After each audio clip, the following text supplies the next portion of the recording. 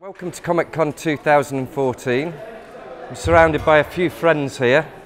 Batman, that you can see behind us, appears in chapter 3 of our graphic novel when we talk about the Gotham Fall, but we're here to talk to an artist called Amanda Tribble, who's doing our chapter on Miss Hood, and she's over here, so we better ditch the stormtroopers and go and talk to her.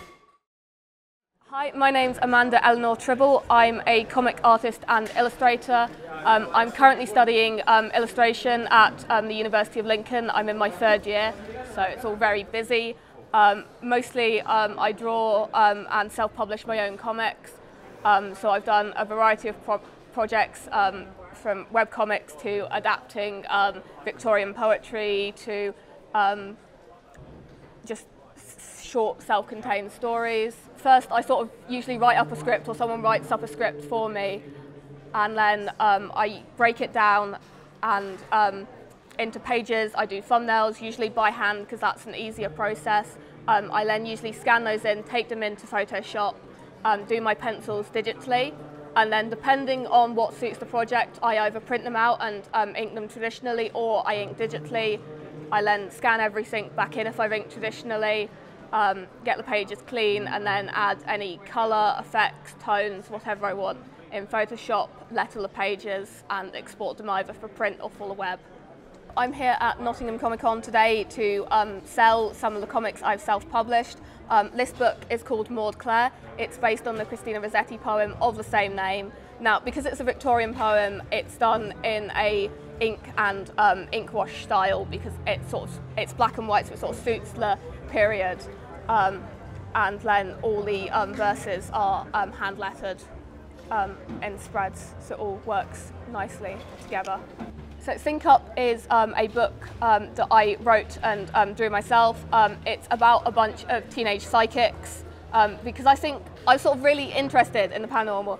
So this one I wanted to do some spot colour because I'd done some spot colour work from uni, really liked how that went, and decided to try it out on my own books and see if I liked it. So it's a sort of short, self-contained, black, white, and the spot colours, and it's probably very different in tone.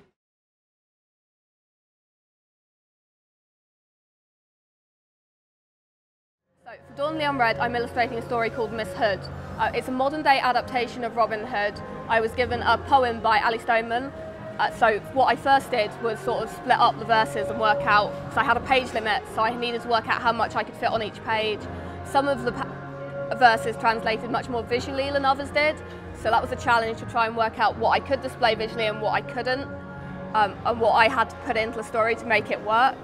I then penciled, I'm inking, I'll colour it digitally, and it all sort of works. And it's nice because some of the text is spoken text, so the poetry is all in caption boxes, but the text that's spoken sort of flows into the comic much more, so it's quite interesting as a process to try and work poetry into comics. So of course I'm collaborating with someone who lives in a different city to me, so we have to work via email and Skype to try and put the project together.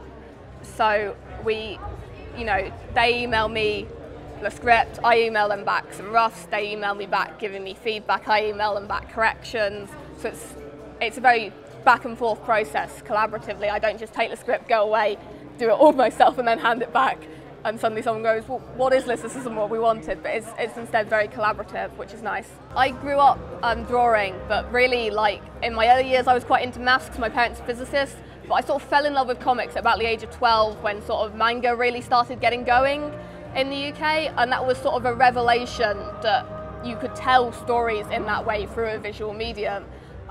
And so I grew up on manga, and I grew up on manga done by UK artists, and that was what was really exciting to me, the fact that I could also make comics, which was an idea completely foreign to sort of 14-year-old me. So I've been drawing my own stuff since the age of 15. I'm now influenced more by sort of Western independent stuff, like people who are trying new things with superhero comics. I like Glyn Dillon's Now of Brown, Dan Berry, Emma Vicelli, like people who are working around the scene today are people who influence me most, and just seeing everyone else's work and seeing it feed back into my own and seeing them feed into other people. That's what I love about the UK comic scene, is it's very collaborative, and everyone sort of knows each other, and that's good. So one great thing about sort of the web coming up is that it's now so much easier for people, like the entry level has got a lot lower, so it's very easy for people to create comics and put them online, to communicate with other artists via Twitter and Facebook and Tumblr and all those things. I prefer flat copies, printed copies, just because it's easier to flick through and read very quickly. But it's really exciting to see everyone put stuff up on the web, and seeing kids make comics these days, like really young kids, the age sort of 12 or so, making comics is so exciting after sort of a dearth. I can't remember much about comics for kids being around when I was little, so it's exciting to see everyone being passionate and making and loving and reading, and that's just great. I'm afraid I can't really talk about comics anymore because suddenly the Empire has turned up and they are watching, so you'll have to check everything out online.